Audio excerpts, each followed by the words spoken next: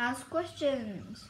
One way to begin a scientific inquiry is to observe the natural world and ask questions. Observation is the act of using one or more of your senses to gather information and taking note of what occurs.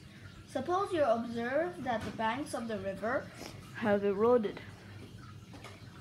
more this year than last year. You want to know why. You note that there was an increase in rainfall this year. After these observations, you need to make an inference based on these observations. An inference is a logical explanation of observation that is drawn from prior knowledge or experience. You infer that the increase in rainfall caused the increase in erosion. You decide to investigate further. You develop a hypothesis and a method to test it.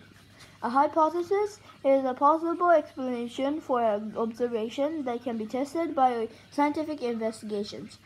A hypothesis states an observation and provides an explanation. You might make the following hypothesis: more of the riverbank eroded this year because the amount, the speed, and the force of the water increased. Scientists often use a hypothesis to make predictions. A prediction is a state of what will happen next in a sequence of events. Scientists make predictions based on their information they think they will find when testing their hypothesis. A prediction for the hypothesis above might be: if rainfall increases, then the amount of speed and the force of river water will increase. If the amount, the speed, and the force of river water increases, then there will be more erosion.